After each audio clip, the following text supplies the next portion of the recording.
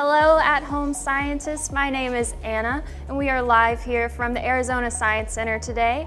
We are going to be making some lava lamps. If you hear some noise behind me, it's because we are live at the Science Center, so we do have visitors having fun all around me. So if you hear some noise in the background, that is why.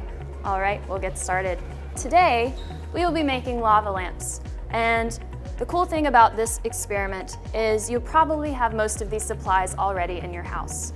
Let's go over our supplies that we need before we get started. So I have some water, I have some vegetable oil, some food coloring, Alka-Seltzer, and any container will do, whether it's a plastic water bottle or a glass jar. Something taller will work a lot better than something smaller, just so we can see our lava lamp at the end. And we are always trying to reduce, reuse, recycle here at the Science Center, so this is a good way to repurpose something that you might be throwing out or recycling.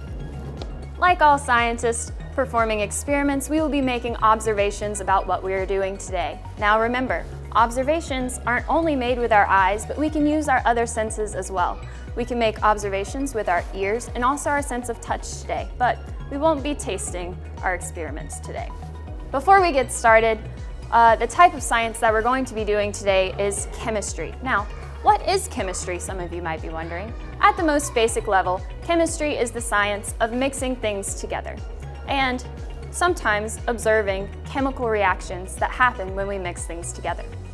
As you may or may not know, there are three states of matter: solid, liquid, and gases. So anything that we will be mixing together in chemistry is going to fall into one of those three categories. Today we'll be working with mostly liquids. First step, we will be adding our vegetable oil into our container. And we want this to be about half full with our oil. All right, that looks pretty good. Next, we will be adding our water. But before we do, let's make some predictions about what might happen. Do we think the liquids will mix? Or do we think they're gonna stay separate? Additionally, let's consider the density of our different objects.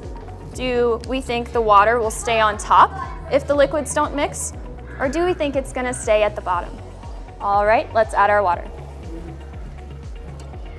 What are we observing while we add our water? And this might take a minute or two to settle out before we finish our predictions. So it looks like our two liquids didn't mix. And it seems like the oil is less dense than the water because it's staying towards the top of the jar and our water is towards the bottom. Next, we will be adding our food coloring. Any food coloring will work. I happen to have liquid. If you also have a liquid food dye at home, let's pause again and make some predictions. Do we think the food dye will be the least dense and stay at the top of the container? Or do we think it might be the most dense and sink all the way to the bottom? All right, let's add our food dye. Couple drops in. Let's see. What are we observing with our food dye? Seems to be slowly sinking down. So it's more dense than the oil, but maybe not as dense as the water. It seems to be kind of settling right at the bottom of the oil. I'm gonna add just a little bit more.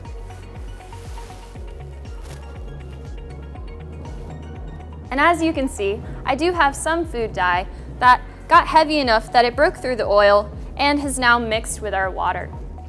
As we can see, our oil and water didn't mix, and this is something that scientists call hydrophobic, meaning it doesn't mix well with water. And some of our food dye did make it to the water. That is what we would call hydrophilic, meaning that it does mix well with water. When we mix two liquids together in chemistry, we call that a solution. Lastly, we're going to be adding our Alka-Seltzer, which will make our lava lamp come to life. I'm gonna take just one tablet, should be enough, and I'm gonna break it into a couple pieces.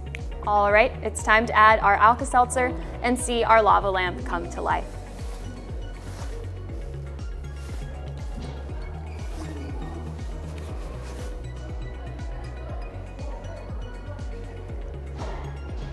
All right, thanks for joining me today for some at-home science. For more activities like this, visit azscience.org. Thanks for hanging out with me today. I hope you had fun, and I hope you learned something along the way.